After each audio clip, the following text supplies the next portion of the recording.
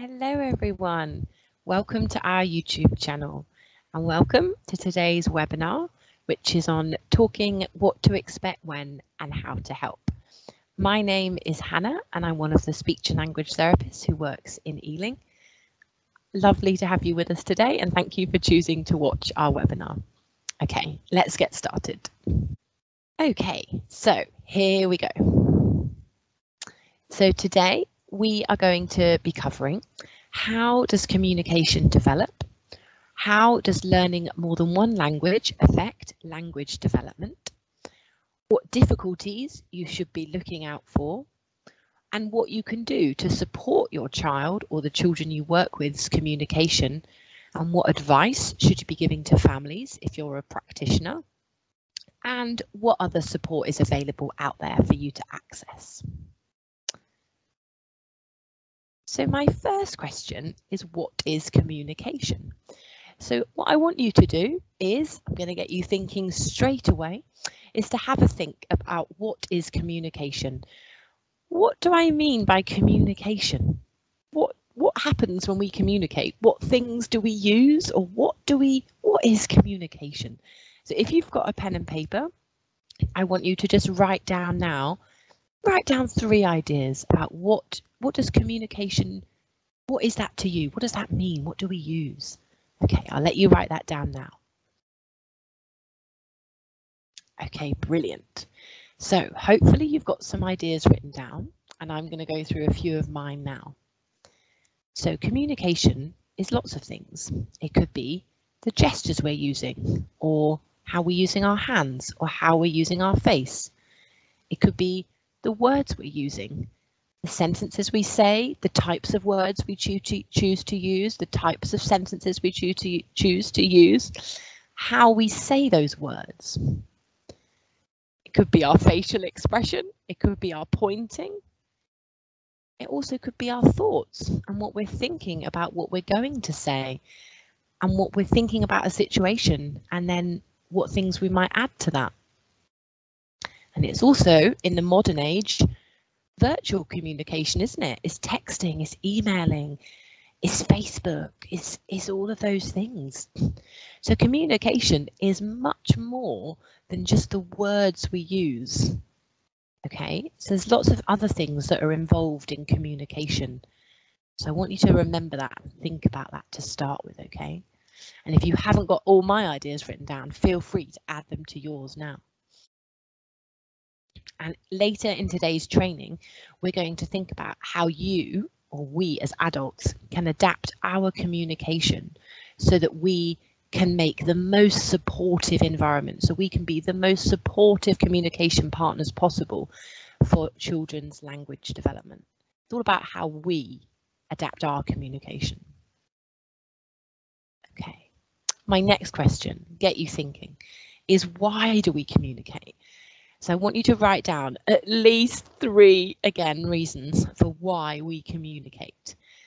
Why do we need to communicate, or why do we communicate in our daily lives? So write down some answers now for me, and then I'm going to give you some answers. Okay, let me see what you've got and I'll see what I've got. So I've got lots of different reasons. You might not have as many as me. So I have got responding to people, sharing interests, protesting or refusing, negotiating, greeting people, saying hello, goodbye, asking questions. Where are you going? Who's that? What do you like doing? To say how I'm feeling, to show me something, to tell people what I want, and to pretend and imagine and dream about things. There's so many different reasons why we communicate. I don't think I've got all of them down there. You probably have other things too. So we just need to remember that we don't just communicate to get what we want or to show people things. We communicate all the time in our lives for a variety of different reasons. And that's what we need to help the children we work with do as well. We need to help give them the power to do all of those things, not just showing us what they want. They need to be able to do all of the things that we can do. So the why is really important because that's really powerful. That's why mine and your jobs is so important. And that's why everyone who's with children, parents, teachers, anyone, is really important to get them to do all of these things. Okay, great thinking. Okay, so now we've got one more activity before I start talking a lot about how does communication develop. So what I want you to do is I want you to have a think about how you think communication develops, and I'm going to give you some clues. So I have got a tree, and then I have got some different areas that I want you to put on my tree.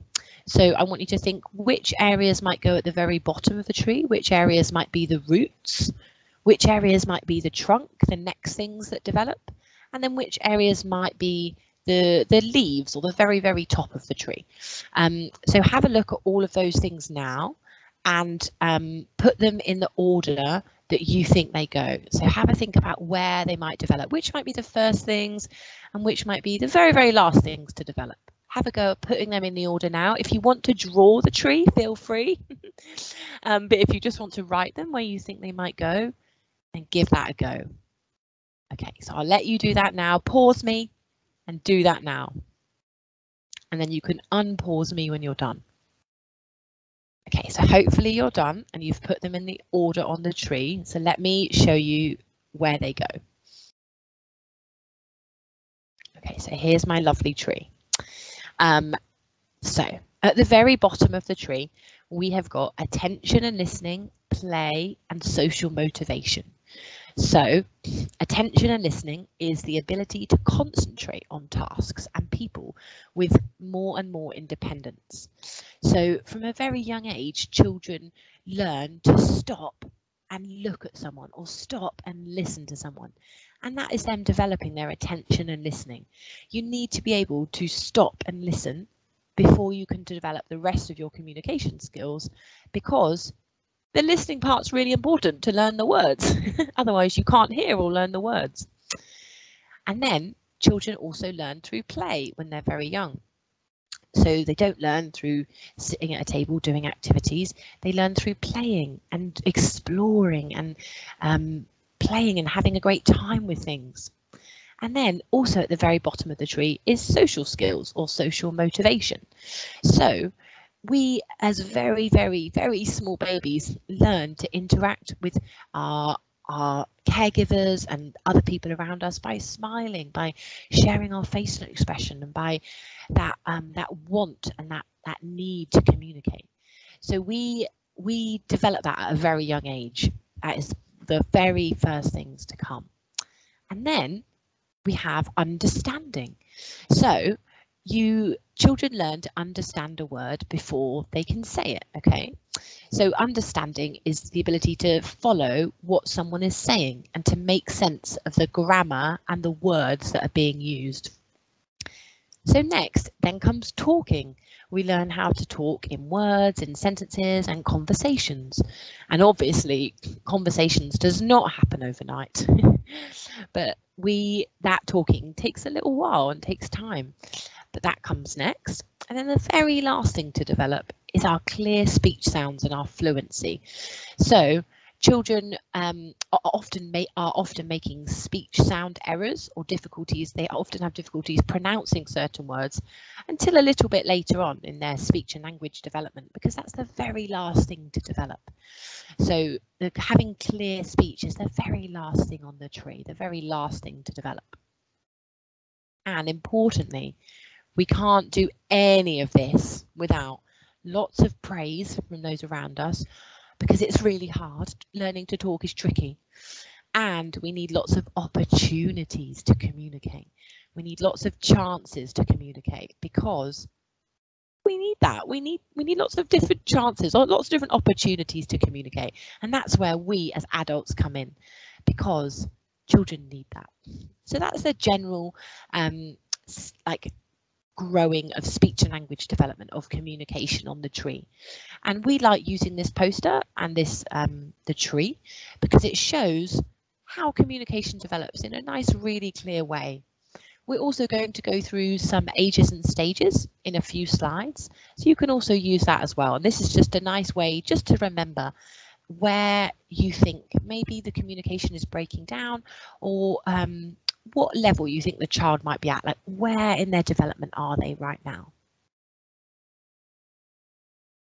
Okay, so we know there's different areas of speech and language development and speech and language, like we've just spoken about. So for practitioners watching this, it's really important to know the difference between different parts of it. So the understanding of language is a child, or our ability to make sense of words and grammar being used. So when someone says an instruction to a child, do they understand it? Can they follow it? Can they understand what's being said to them? The use of language is the talking. That's like the ability to form a sentence, to use the different words, use the different vocabulary. Speech is the pronunciation of sounds and words. And then social skills is our non-verbal and our verbal communication, which help us interact with others for lots of different reasons. So social skills is not just about the talking. Social skills is about all the other things too. The knowing when to talk, or the knowing how to talk, or when to use our hands, when to change our face, when to use good eye contact. So there's lots of different areas of communication. And if you're watching this as a practitioner, it's really good to know maybe what area you think your child you're working with might be struggling with or might be finding easy. So have a think about which part it might be. And if you're a parent, it's also good to think about that, so you know which area you need to work on, you need to get a bit of support with. Okay, and a really important thing about communication development is that communication is two-way. So a child attempts to communicate, or a child attempts to say something or do something. And in order for them to learn communication and develop their communication, they need to have an adult's response or an adult's feedback. They need the adult to respond, and they need the adult to give them something to show them that yes, that was the right word, or no, it was like this instead. So when a child attempts to communicate, we have to respond as an adult using our lovely strategies, which we're going to talk about in a little bit. So a key thing is it's two-way. A child can't do it on their own. They need us to help them. They need us to give them the words to help them develop their communication.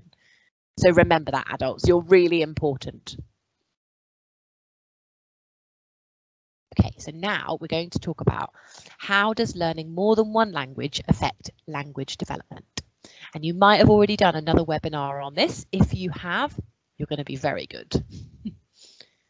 Okay, so let's have a think about children who are learning more than one language, and let's do some true or false questions to get us thinking, okay? So my first true or false question is, parents of bilingual children should be encouraged to speak to their child in English. Do you think that is true or false? Write down your answer now. And the answer is false. So parents of children, of bilingual children, should be encouraged to speak in whichever language they feel most confident and comfortable. It doesn't have to be English. My next question. Mixing words from different languages or code switching when talking is okay. What do you think? The answer to that is true. So we all do that. We all can switch, change like words in our sentences, or do whole sentences in one language and then another sentence in another language. That is totally okay. So mixing words from other languages and different languages is okay.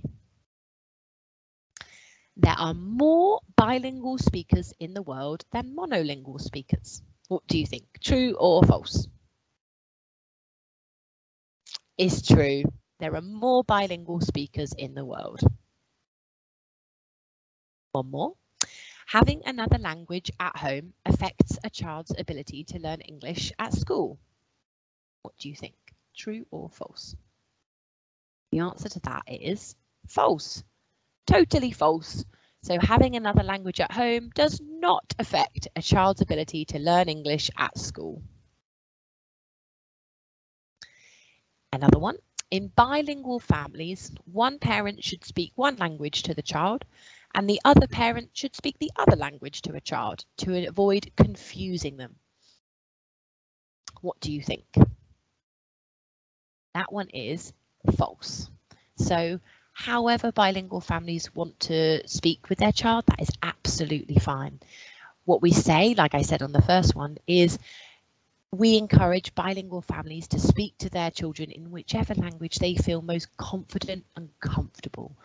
So however they want to do it is completely okay, and however you do it, you will not confuse your child. So however you want to talk with your child in whichever language you want to do it is absolutely fine. And I've got one last one. It is okay for a child to respond to you in a different language. And the answer to that is true. So children or adults or whoever can definitely respond to you in a different language. If you say something in one language, they might reply to you in another. And that's okay. That's totally okay. That's in fact amazing. So it's okay for them to respond to you in a different language.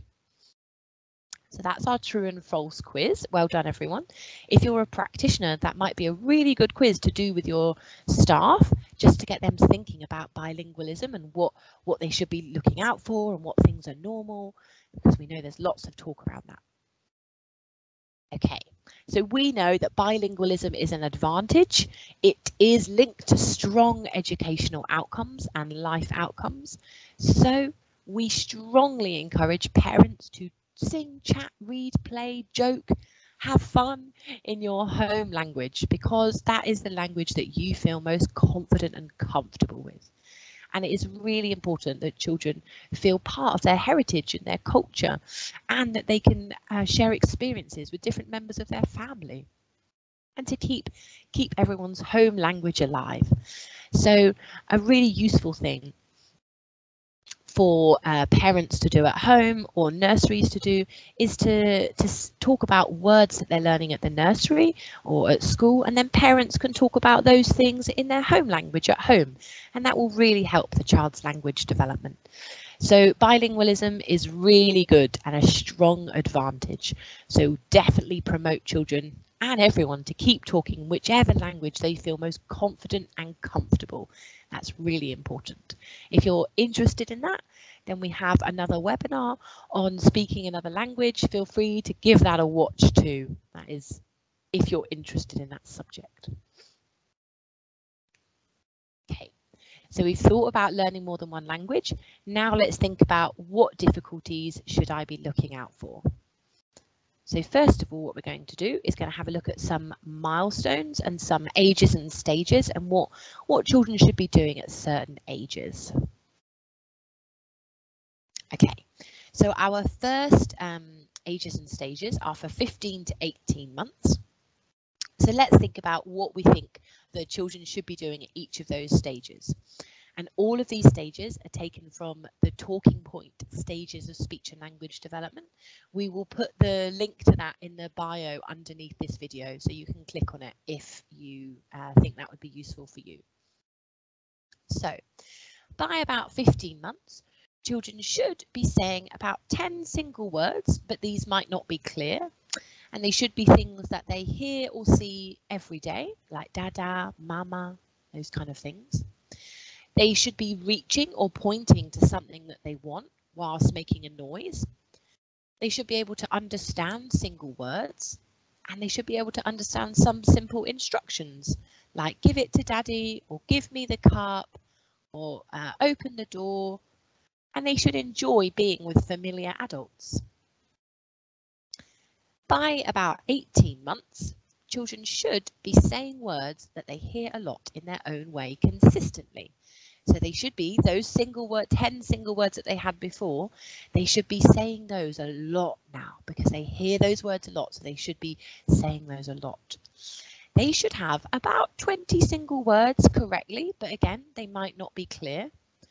They should be using a lot of babbling, so a lot of noise like ba ba ba ba ma ma ma ma ga ga ga ga from their mouths, and they should be using those noises and the single words that they know when they're playing.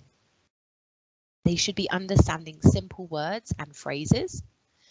They should be pointing at familiar objects when you ask. So show me the cup. Where is the cup? Where is your teddy? They should be pointing at those things. And they should start to enjoy doing some pretend play, like pretending to talk on the phone or pretending to cook something. They should be starting to enjoy that pretending, like make-believe play. And then by about age 2, they should be using about 50 single words, and they should be understanding lots and lots of words and lots of different instructions. So remember when we looked at the tree earlier, we said that understanding happens before talking. So this is a key point when you're about age 2. So at about age 2, children should understand much more than they can say. So they should be able to understand lots of different instructions and lots of different words that you give them. And they should be starting to put 2 words together, like daddy gone, or bye mummy, or big truck, or open door. They should start to understand simple questions like where or who. They should start to enjoy pretend play even more than before, like doing the cooking or playing with cars. They should ask questions quite a bit as well. So they should maybe be asking the names of people, or what is that object, or what's that, or who's that. And at this age, they might also become frustrated if they can't be understood. And this might result in some tantrums at age 2. That's not a myth, that's true.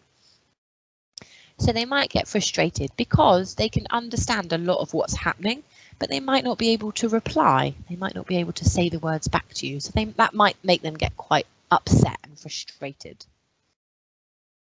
And then by about age 3, you can see there's quite a big jump there. This is when what we call the explosion of language time. So their language should be exploding between the ages of 2 and 3. So by age 3, children should be using about 300 or more words. They should be speaking in sentences of about 3 to 5 words. They should be asking who, what, where questions. They should be understanding phrases like put your teddy in the box or give the cup to daddy. They should be interested in others and they should want to join in play. They should be able to hold a little conversation, but it might jump around from topic to topic, and that's okay. They might stammer when they're thinking about what to say. So they might, their words might get a bit jumbled, or they might repeat the first sound of a word, and that's totally normal. And they should be easily understood by unfamiliar and familiar people.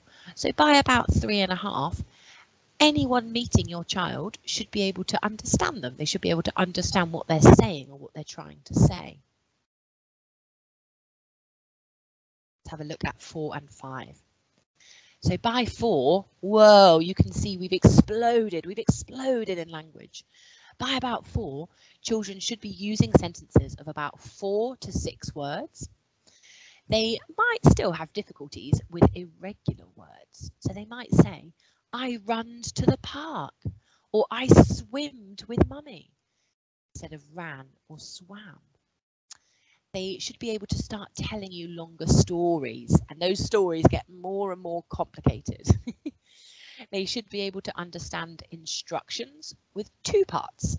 So get your jumper and stand by the door, or get your cup and fill it with juice, right? With 2 different parts. They should be able to understand and follow those kind of instructions. And they should start to understand why questions. So why did that happen? Or why are you feeling like that? And they should start conversations. They should love having conversations by about age 4. They should really want to chat and be really wanting to start lots of conversations all of the time.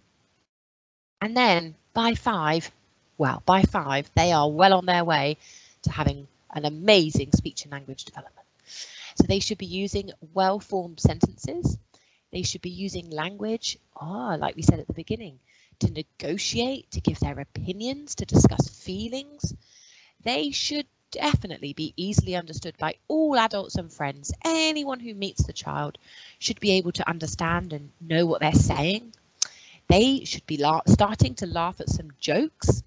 They should be able to follow instructions without stopping what they're doing and looking. So they should be able to carry on doing what they're doing, listen to the instruction and then carry on. And that's really important for when children go to school. And they might still have a few immaturities in their speech with longer words. So you might notice 5-year-olds might say things like the effant, the elephant, or the barfly, or the butterfly, or the hippopotamus, for the hippopotamus. So when there's longer words, the children might still be finding those a little bit tricky, but the majority of words we should be able to understand what they're saying by aged 5. So, as I said, all of these things are taken from the talking point stages of speech and language development. We will put the link below and feel free to have a look if you want more detail about each age. But these are our key things that we're looking out for at each age. So then, what difficulties should we be looking out for? So if you are worried about a child and you think maybe they're not meeting some of those things that we just went through, what should you be looking out for? So these are what we call our alarm bells, or things where we are thinking we do not want to wait and see. We want to put some strategies in place and probably refer to speech and language therapy immediately. So the first thing is no words being used at 18 months. That's really important because if children aren't starting to use words at 18 months, we're starting to think, okay, we're going to need some support and some help here, because remember, they should be using about those 10 to 20 words that we were talking about. If they appear to not understand what is being said to them by 18 months, because remember, they should be understanding those simple instructions or single words and starting to be able to follow them.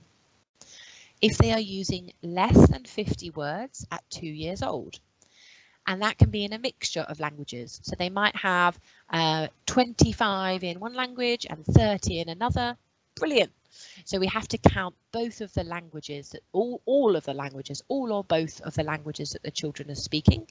And we need to work out, is that more or less than 50 words at about 2 years old? And if they are not joining words together at 2.5, then I would be a little bit concerned.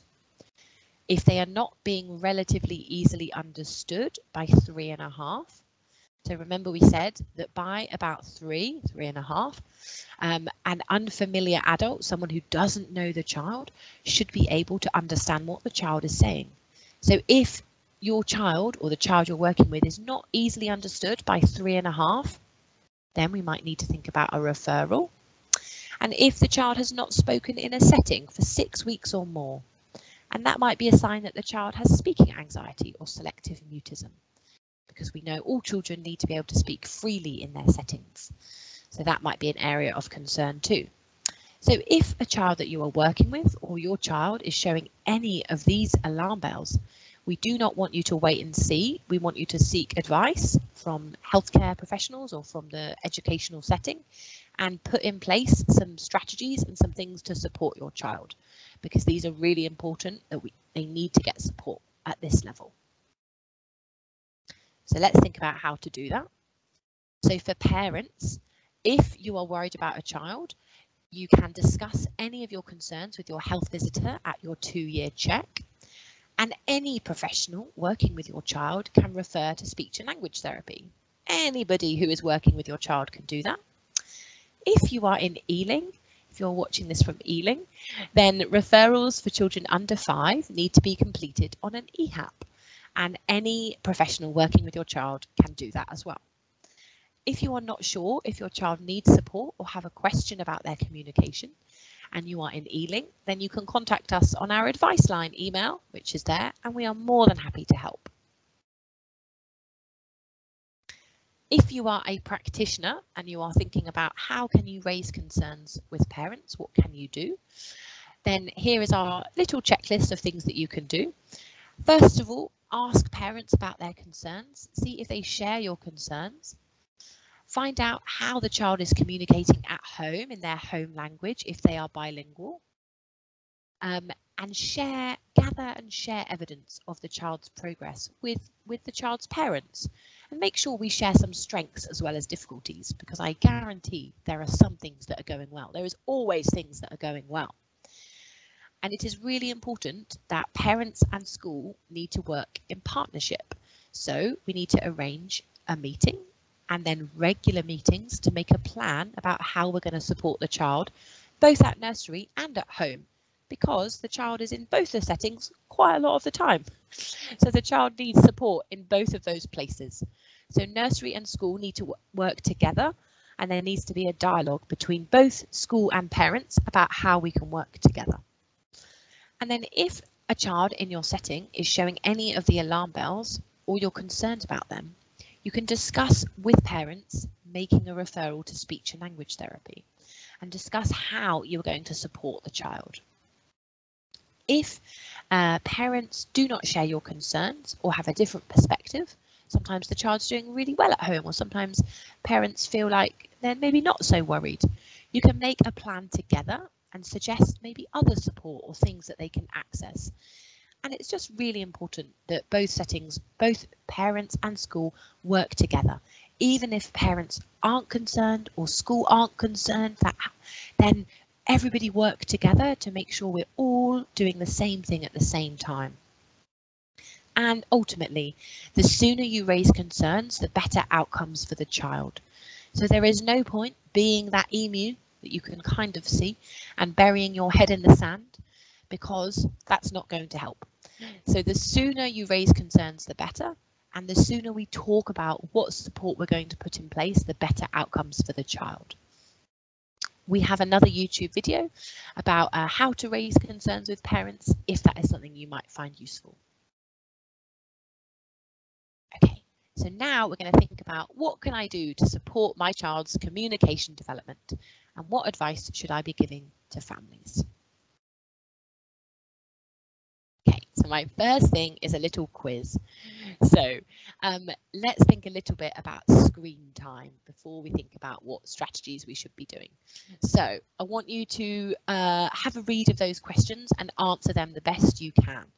So what do you think is the maximum recommended amount of TV a child under 2 should watch per day? And then what is the maximum recommended amount of TV a child under 5 should watch per day? So write down your answer now, what you think that might be, and then I'll give you my answer.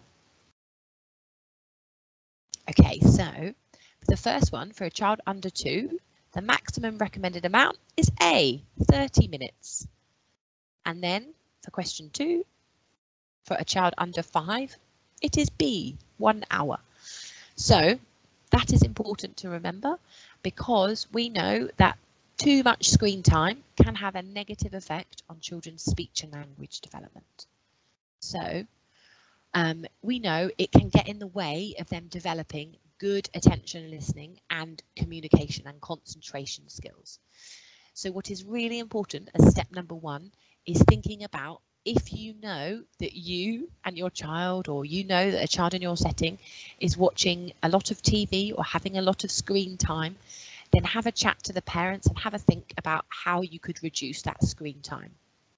So a useful thing that you could do if you are watching TV with your child, or if you if that is something that your child absolutely loves to do and that is their thing that they love, then you can talk to them while you are watching the TV, because you are then providing that two-way communication, because otherwise the TV or the iPad or the YouTube or anything is just talking at your child. It doesn't give them the opportunity to respond.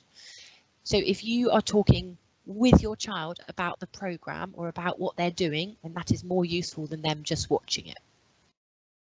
So if they are watching TV or use iPad or whatever, then choose programs that are designed for their age, have simple language, have opportunities for them to respond, have songs and stories, and have people using their hands and gestures.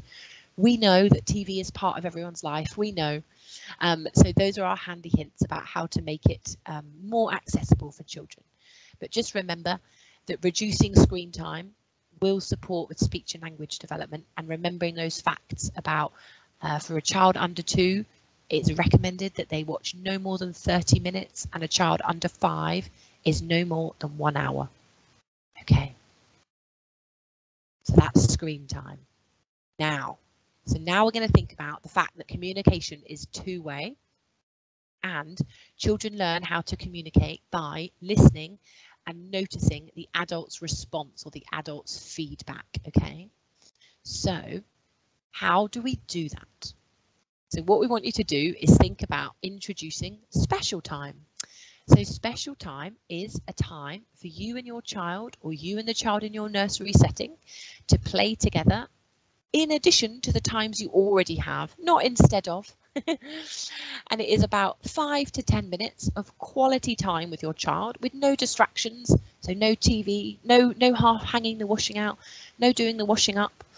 It's just you playing with your child with no distractions, and you are focusing on everything that your child is doing and your communication strategies. And you are talking about things that you are doing together right now, not about things that happened in the past or things that are going to happen. You talk about what they're doing right now, in the here and now, okay? And let your child choose what they want to play with and let them lead the play. So you follow what they're doing, kind of like follow the leader.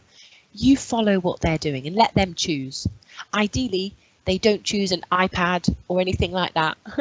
Ideally, they choose something that you can play with together. So try and steer them away from the TV and the iPad. Try and get them to choose something else. But if that is the only thing they choose, that is okay. We can use the strategies with that too. Okay, so you're going to introduce special time, 5 to 10 minutes a day. And then what are you going to do? Let me show you. So what we want you to do is to remember owling. Okay, so owling stands for observe, wait, and listen. So the first thing is observe, and what I want you to do is to let the child lead the play, as that is what interests them the most. And if you show an interest in what they are doing and you talk about that, then they are more likely to respond, rather than you choosing something that you think they might want to play with, but you don't know. They need to choose what they want to play with, okay? So observe. So watch your child, sit opposite them and look at what are they doing? How are they trying to communicate? Let your child do what interests them. Follow their lead. So you're just watching them to start with, okay? Watch what they're doing and how they're trying to communicate. Then you need to wait. And you need to wait for about 10 seconds. That might feel like an eternity, okay? And that's okay. So you need to wait. You need to be face to face. So we're sat facing them. They can see our face. We can see their face. Try not to say anything. You're observing and you're waiting. You lean forward to show that you are interested. And if you are waiting, it gives the child time to start the interaction. They might say something to you, or they might hold something up to you, or they might show you something. You never know.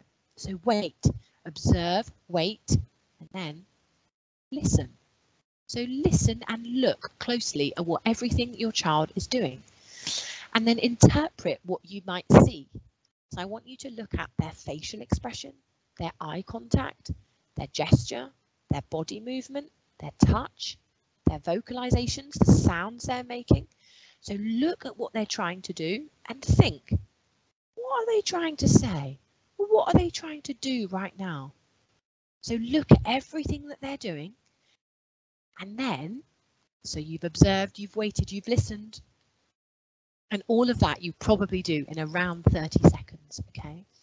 So, but that's really important to do that to start with, so that you know what level you need to go in at, and that you have let the child lead and show you what they want to do. So then once you've done that, you can then start doing the 5-finger rule, which means say what you can see, okay? So we want you to do a comment, a comment, a comment, a comment, and then you can ask a question if you want to. But we don't want to ask too many questions because they're not as helpful. So I want you to describe and say what you can see the child is doing. So if they were playing with a car, you might say, a car, a red car. They're car is racing. The car is going really fast. Brum, brum, the car's moving.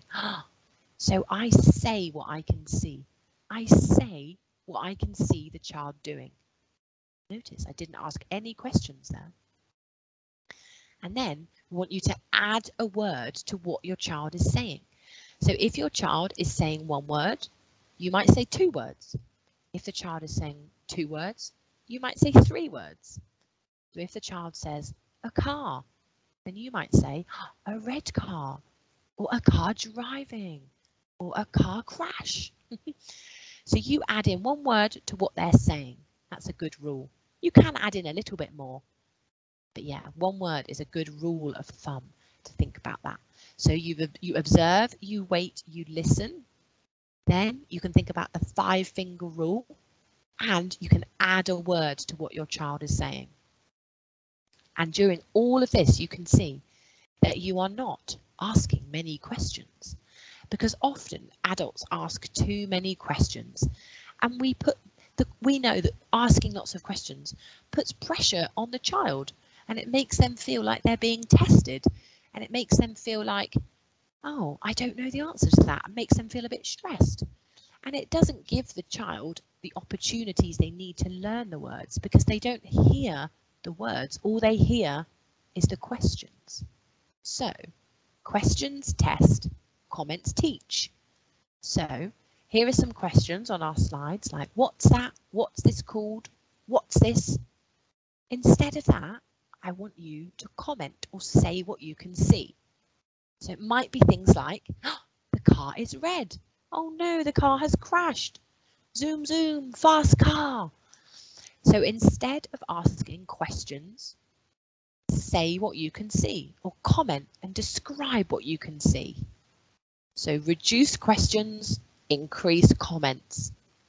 And I know that that is really hard to start with, but as you get more practice and as you get more used to it, it's really good and becomes easier. So that is a really important thing to remember, because often we ask children lots and lots and lots of questions. So if you notice you're asking children lots of questions, try and reduce your questions and increase comments about what you can see them doing and what you can see them touching. Okay. So to have a watch about this and to learn more about this, we have found a great video from Tiny Happy People. And I want you to have a watch of that now. So the video, the link to the video is in the little description below this video. So have a watch of that video now. And while you're watching that video, have a think about the communication strategies that the adults in the video are using and why they're doing it and what is good about it. Have a watch of that video now and then come back to me. Okay, so once you watch the video, hopefully you've got down some ideas about what communication strategies they are using. We thought that they were using great communication strategies. The dad is pointing out things to his little girl. He's describing what she can see, like the duck, the swans.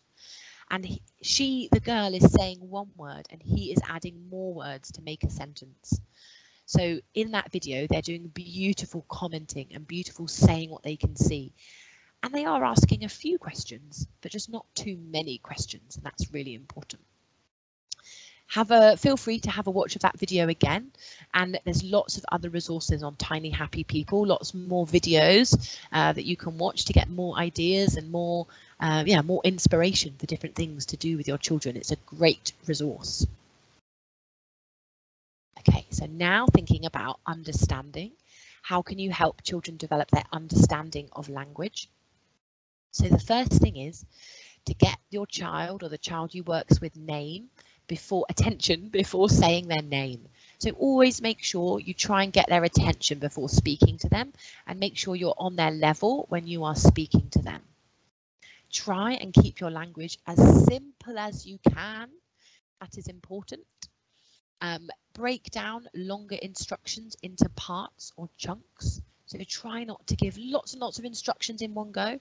Try and break it down into little sections. So let the child do one part and then give them another one. then give them another one, and then let them do it.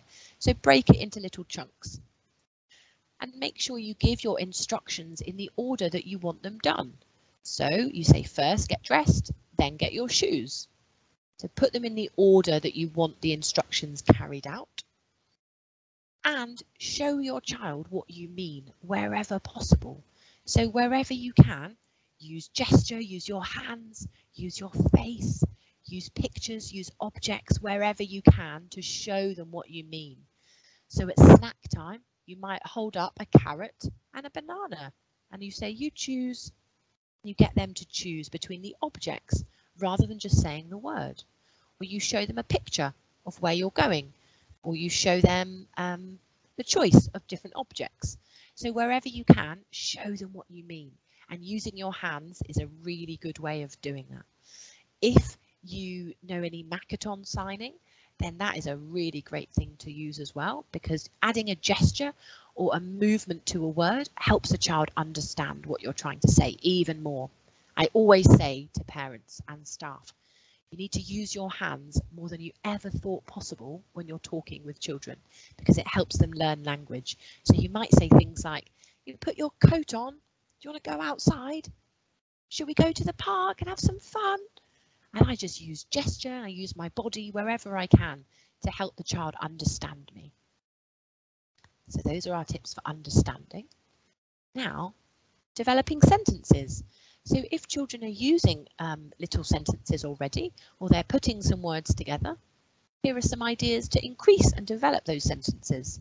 So remember to try and add in action words, verbs or doing words into your child's sentences. So every sentence in the English language has to have a verb or a doing word in it, a word ending in ing or an action word. So children need to develop those words as well, because that helps them form sentences. So you can label actions that you are doing, and that's really helpful.